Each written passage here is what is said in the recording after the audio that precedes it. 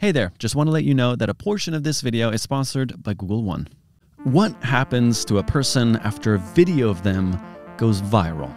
Not like a few 100,000 views viral, like worldwide viral. All of a sudden, you go from being an ordinary person, living your normal life, to becoming an international celebrity. Some people's lives have changed overnight from this kind of internet fame, creating a small group of people that one can today call memes.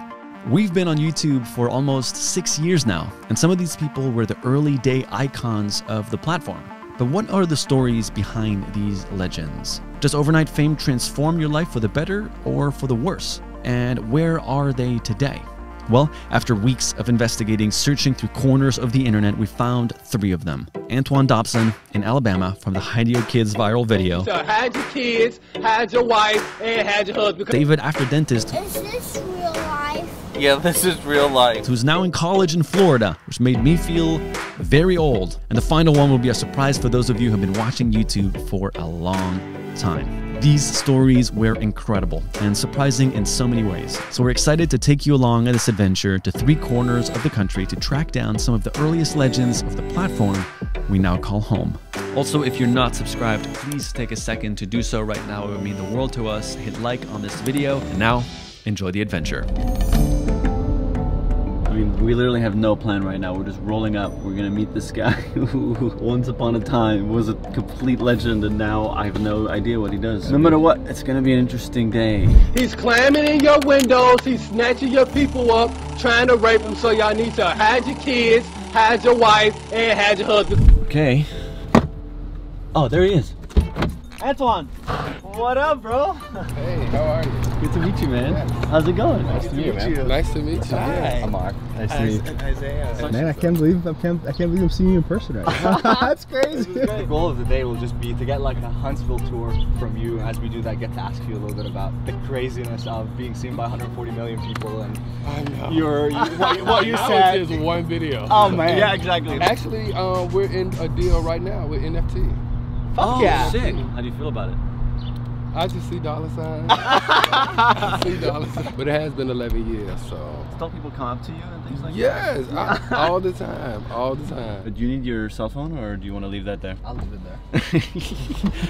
I'm not forgetting his cell phone.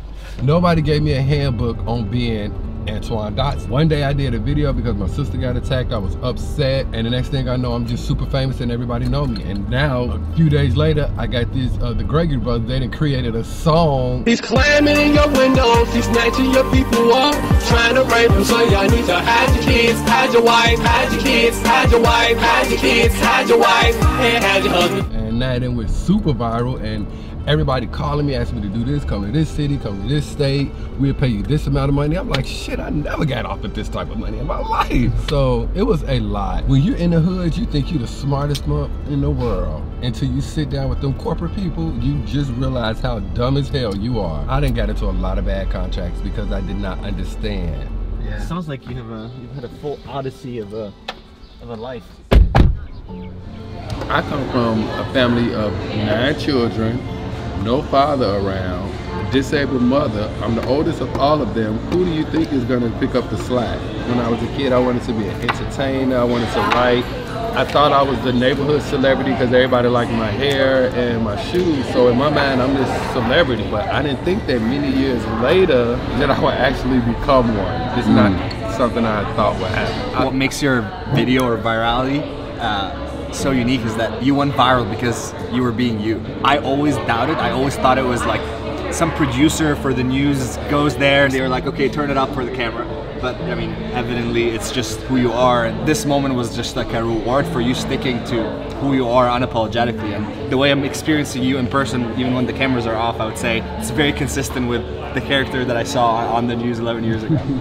All right, we are currently headed to where Antoine did the interview 11 years ago to get like a scene-by-scene play for how it all went down. My childhood dream happening all at once. When was the last time you were here? I was here the last time like 3 or 4 years ago, and when I got here I realized that my neighbor that was out here when we was out here still stay out here. All right, well here we are. Let me show y'all, let me give y'all a little walkthrough. Wait, so what happened exactly? I guess maybe I'll let you tell the story. This is the living room, and her couch was on that wall. This was my sister's room where it all went down. And I was asleep on that couch. I hear a scream in my sleep, and I immediately jumped up and I go to her bedroom. And when I bust open the door, I seen in the silhouette-like image, I could tell it was a man that was on top of her. I just remember pulling him off because he ain't had no shirt. And, you know, I keep long nails. And I dug my nails into his shoulder and pulled him and swung him into the hallway. And he did this little, you know, this little basketball move. You know, I'm tall as hell, so I can't get that low. But he did a little basketball move under my arm. I'm with a whole bunch of girls. They all out of control. I don't know how to calm them down. I mean, that is the strange leg. part about the whole thing, right? Is that you were being serious. Yes. You know, even us, we're here, we're like, wow, this is crazy, but it's a real story. Yeah. It's a disconnection between the reality of an event when it's become like an entertainment. You know, people don't put themselves in the shoes of this person actually lived that. The police came and they escorted us out, and he was like, well, let me show you how he got in. And the dude used the city garbage. Oh my to God. Prop to jump on that and get in the now, it's still almost set up like it could be a step. Look. Boom, boom, boom. So the police came and escorted us, and I'm just thinking like, I know this case not gonna be solved if I don't do something about it. So I sat there and went through them yellow pages and talked to a investigator, and he came out here and met me the next morning, and we went through everything. He done dusted all the fingerprints and stuff. He done picked up the t-shirt. You know, I'm walking around, I'm like, look, this way he was, his knee was right here, so I know he got like a little sweat mark right there. His t-shirt right there, he touched that. You watched some CSI. Yeah. You know I do. So he's in jail now? He's in jail for another crime. So no need to hide your kids anymore? Hell yeah, hide your kids, because there's somebody just like him around the corner. So you hired an investigator that came and helped you figure this out. And then how did it lead to news? So when he pulled up and we going through everything, I guess he hit up Jenny and was like, girl, look, I got a little investigation, girl. Y'all need to come out here and talk to him, you know. I see Jenny and her cameraman getting out the car. They try to hurry up and set up because they see I'm about to clown. And as soon as I was getting ready to say something to her, Jenny was like, do you want to say something in front of the camera? I said, well, obviously, we have a rapist in Lincoln Park. He's climbing in your windows. He's snatching your people up, trying to rape them. So y'all need to hide your kids, hide your wife, and hide your husband too. When he was standing next to you and he did the whole part and the news, I had a moment. I was like, this is like a weird merge of like reality and the internet, where I'm standing where an actual thing happened and the man that said the thing is saying it again. It was so trippy. Thank you for sharing all this. It's also a very vulnerable story, so I appreciate you being honest and vulnerable and fully yourself. Appreciate you, man. Thank you. A Huntsville legend. He put Huntsville on the map, okay? I did competition cheer in Morovia Middle School. We had hide your kids, hide your wife. Morovia! Yes, like that was literally one of our transitions. She came up and she said that she didn't want to make a big deal out of it because she didn't want to make you feel uncomfortable, but right away she knew who he was. And it makes me teary-eyed knowing, because she was like, I was a little girl. I was in Morovia School, elementary. To see her all grown up working and shoot, it just warmed my heart to know that I have that impact on people's life. Oh my God. I hope I didn't teach these kids to be thoughts. Back where we started. What a journey it's been. Oh my God, it's been such a journey. I had so much fun. I now have a friend in Huntsville. I know, literally like, I got an LA friend. Thank you so much. What do you think, Habibs? I'm pleasantly surprised. You know, this whole time we were just seeing one element of it, which is his way and his personality, but he's actually a hero. He was doing something pretty heroic and dangerous to make sure that he's there for his family. So that's the part that I'm like pleasantly surprised about, and I hope that through this, more people remember him for the fact that he was doing something that put his life in danger for others, as well as hide your kids, hide your wife. There you have it. Now that we're done in Huntsville, Alabama, off to the next destination. Before we do so, a quick message from the sponsor of today's video. Hi there. Before we move on with the rest of the video, let me quickly thank the sponsor of today's video, Google One. Google One. What is that, you may ask? What is that? What is that? Google One is a paid membership that allows you to back up and protect everything that matters to you in your digital life. That's right. It provides you with expanded cloud storage, works with Gmail, Photos, Google Drive to give you more freedom to store more memories, photos, and who knows, maybe a couple emails. All right? You see, let me tell you a story. Recently, I lost my phone and had not upgraded my cloud storage, and I ended up losing a devastating amount of photos that were highly dear in my heart. But with Google One, 100 gigabytes of storage is only $2 a month. 15 gigabytes comes with your Google account. So all you gotta do is download the app straight to your phone. Back it all up and manage your cloud storage settings all in one place. Get it? Google One, I'm saying.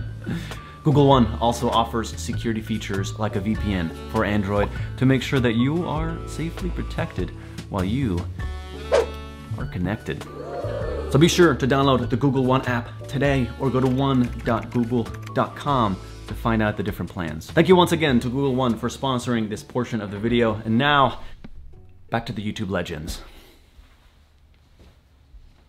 We are currently in Orlando, headed to Gainesville. Gainesville. What is it? What is Gainesville? We're gonna go see David after dentist. Is this real life? Yeah, this is real life. He goes to University of Florida, and right now we're gonna go find him on campus, pick him up, and catch up. Hey pal, how you been, man? Yeah. Since that big day, you know? Oh! Hi. What's up, dude? How are you guys doing? I was like, is that him? What's up, bro? Good, how are you guys doing? Oh man, great to meet you. Yeah, so my girlfriend's actually here, and she, we're gonna load up her car because she's headed out of town. Oh, cool. So like, give me like 10 minutes or so, and I'll be good to go. Amazing. Okay, Well, awesome. see you in a bit, See you dude. guys in a second. We literally came from a different state, and he's like, oh, let me just go pack my girlfriend's car. We flew here to hang out with you, bro. And then I gotta go pack my girlfriend's car. What up? Take two. Came all the way Legend. just for this. Nice to meet you, man. Yeah, nice to meet you. Good to meet you. It made me feel very old to find out that you were in college. Oh, I don't yeah. know if you get that a lot. Yeah, a little bit. What are you studying? Computer science. Oh, wow. Yeah. Sick. The first thing I was gonna do with you is question your life choices of not becoming a dentist. Oh, Because really? I feel like you would have had the Yeah. greatest mark thing. Honestly, for, probably. Yeah, like nobody gets what it's like to leave a dentist office more than David after that. Yeah. So how big is this as a part of your life still today? Is it still like a part of your life, or is it just like a memory? I think it's a part of my life, honestly. You know, there's David DeVore, and then there's David after dentist kind of thing. Yeah. You have an alter ego. Yeah, exactly. Being on drugs coming from the Right. dentist. Yeah, exactly. Did you expect that to I mean, I guess you can't really expect virality to happen. Oh yeah, no. He was just doing it to share with family and friends because it was funny. Dude, should we go see if we can do a drop-in at a dentist right now? That would be really Amar needs a funny. checkup anyways. Hello. Are you the dentist? Yeah. Can I pitch you something? Do you remember the viral video David after dentist? This kid 13 years ago that screen. So that's him right now. He's in college, and we're trying to get a dentist appointment with him because it would be really funny to take David into a dentist office. Yeah. Courtney, there you go, dear. Oh my god! This almost looked staged. This is great. It literally looked like staged. I didn't think it was gonna work. So lift up Okay. from front and back and bring it back up when Okay. you're done. Okay. He definitely regrets saying yes to any of this. He's like, what the? Could have just had a normal afternoon in my fucking college. We are seeking discomfort with him in the end. David after dentist? Yep, that's him. How you doing? Very good. Wow, this is a full circle moment. Are you ready to relive it? Yeah. Open big. This is great. No, it's not great. David is not doing well. Uh-oh. Oh God. Well, obviously David has been away from the dentist for a long time. Is that true? No. Yes, it is. Then your dentist hasn't been telling you straight, man. Your gums are inflamed. Here's the key: 4 minutes in the morning, Okay. 4 minutes in the afternoon. Okay. So 2 minutes brushing, Okay. 1 minute water picking, Okay. 15 seconds tongue scraping, Okay. no less than 45 seconds mouth rinse, Okay. 4 minutes. This got real for It got for real. Dave and everybody watching. It's like everyone's going to take care of their teeth, and it's gonna be because David finally came back to the dentist after 20 years. Is that how you hold your floss? No. How do you hold your floss? Like for real, man, for real, David. I ain't got time, David. David's gums are not good. Just like most of the population. I don't think you should look at mine then. No, I shouldn't. And the reason I know that your gums aren't good is because you never heard of a water pick. So how could they be good? Yeah, so that's it. You were cuter when you were younger. Oh, thank you. Much cuter. I don't know what the hell happened. Oh my god. Well guys, thank you so much. Yeah, thank you. This was great. That was fun. Yeah. Thank you. Bye. Have a good one. David was very uncomfortable. That sucked. I'm sorry, dude. That was the Most worst. spontaneous dentist visit of all time. That was worse than normal dentist visits. my You just God. roasted me so hard. Oh, I'm sorry, David. You already don't like the dentist. Oh, yeah. And now you got roasted in front of everyone. There was Yeah. like 8 people watching you get roasted. Yeah. Yet he has like 4 hairs on his head. Oh, clapping back. Dog. All right, buddy. We got you a little gift. Oh, you got me a gift? I got you a gift. Oh, you got one of these? I got you one of those. The water pick. Oh. It's pretty cool. You gotta be the model for dental hygiene now I for have kids to all over use the it. world. Thank you for everything. No, thank giving you. us- Hopefully we'll see you Alright. around. Yeah. Let us know yeah. if you're ever in LA, man. Put this into good use. Yeah. If you ever think about being a dentist, you just hit me up. I'll invest. Okay. Him and Anton were so different in terms of like how that video affected their lives. For sure. For him, he was a kid. It was a fun thing that became an anecdote for him, and some people recognized for him, and he's got a story. But he's not what he's trying to do. He's studying computer science. I guess next is Seattle. How's my hair? Your hair's fantastic. Amazing. We're in Seattle, the 3rd city. We are here to meet with Tay Zonday. He, I think, has the oldest viral video of all the ones that we've looked at so far. Chocolate Rain. Chocolate rain. The school books say it can't be here again. Chocolate rain. I personally didn't know about it because it wasn't a part of the YouTube world back in the day. I was in Egypt still, but whenever I mention it to anyone, everybody always knows what I'm talking about. So. I know exactly what Chocolate Rain is. Yeah. It was the birth of YouTube. I remember watching on like E-Bomb's World. I was like, what is this? I'm like starstruck a little bit. And you're about to meet him. Like, hello, Mr. Chocolate Rain. So Thomas should be here, but he's not because he's currently in North Dakota. Whole other story for another episode, which you'll probably watch coming after this. Also, Hit me with some news. yeah, we've got some news. I think there should be some sort of a scavenger hunt every time Yes Theory films in a city, where we end up leaving a prize of some sort. Wink, wink. When we leave, people can see the places that we filmed at in that specific episode and try and figure out where we might have hid this QR code that I'm gonna tell you about at the end of this video. So stick around. Hello. Hey, great to meet you. Nice to meet you. Tommy, okay, Lamar. Yes, we're gonna tell you the full story of how this man became an internet sensation 14 years ago. I had uploaded Chocolate Rain as an afterthought. It was not intended as a finished version, just kind of like an experimental concept, like a lot of the stuff I uploaded on YouTube. I mean, YouTube was just kind of a repository for my creative afterthoughts, you know, a place where maybe I could share a thing or two that I sang and see what people thought about it. That was the spirit that I came to YouTube with in 2007. I think at the time that it went viral, the experience of having a viral video that led to worldwide exposure was an unfamiliar experience to the public. That meant there were no breadcrumbs to follow. I couldn't ask, what did Rebecca Black do? What did Antoine Dodson do? The way YouTube virality worked, where, you know, either with Soulja Boy's dance, or, you know, people were like, yeah, I don't know Soulja Boy, that's my very bad imitation. No, it's great. Or, you know, singing Chocolate Rain in front of your own bed sheet in your own living room. Chocolate Rain. I didn't understand my moment and what made it special to other people. I feel like Tay Zonday was sort of this character, and then Adam Bonner, which is my government name. Adam Bonner had his own mental health journey and unfulfilled dreams and things that he wanted to be popular as. And it's almost like, instead of just kind of knowing what the moment was and having self-awareness, I think part of me almost played out my own anxieties and was kind of like, well, I'd like if I could pivot this to be popular in this way, and I'd like to be popular in the way someone like Robbie Williams or someone like Frank Sinatra. Now I think I'm in a place where I'm much more self-aware and leaning into that journey of, hey, I'm autistic, I've been diagnosed with autism spectrum disorder. That's a huge part of my experience, huge part of my mental health experience. At the time when Chocolate Rain was blowing up and I had all of this pressure applied to me, 3 of the 4 major labels at the time were interested in signing me as an artist. Wow. Everyone was contacting me to sing at their kids' bar mitzvah, sing at their corporate party. Literary agents wanted to sign me. I was just a kid who had an accident in my living room that led to this exposure, this frenzy, and, you know, the next year being parodied on South Park, etc.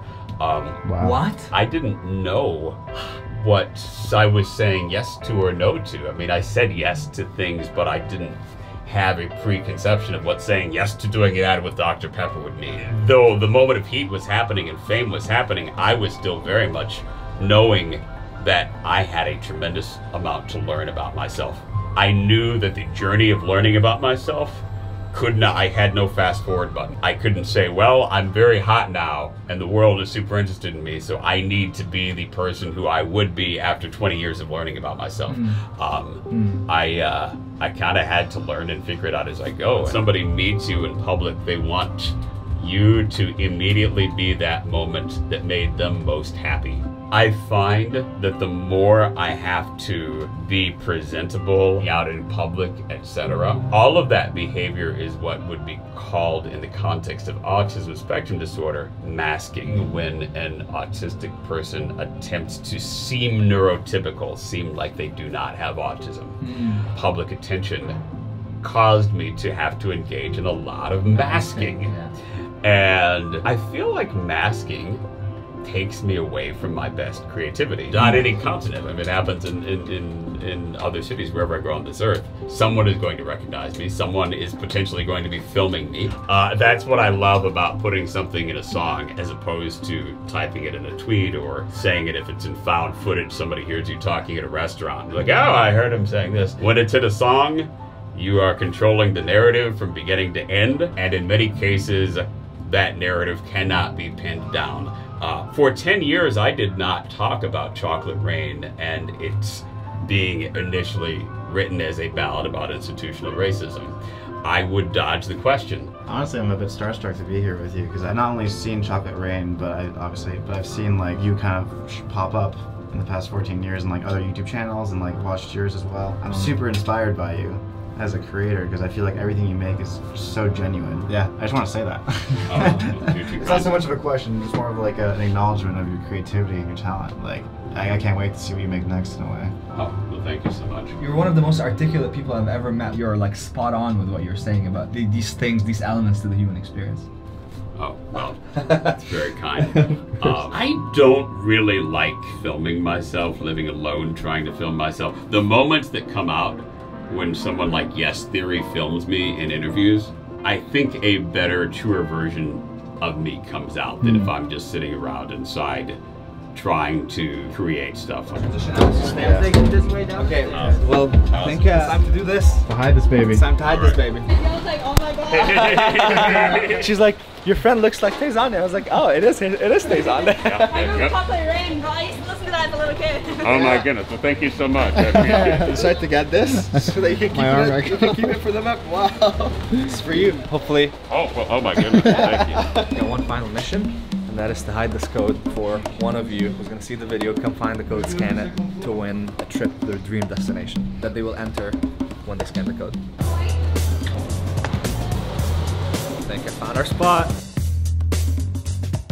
Done. Seattle, check. 7 days after this video comes out, we're gonna pick someone to win a flight to their dream destination. And every city that Yes Theory travels to, we're gonna try and do this in. Here we go.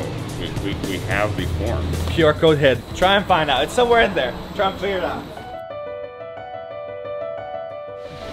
Okay, well, this is 3 out of 3 viral legends. We are incredibly grateful for the time that you gave us and for just like you sharing your perspective and your life and your story with us. So thank you for we really, if you're ever in LA, you know that you have a place to come and hang, and I hope that you think of us as friends and as people you can always reach out to.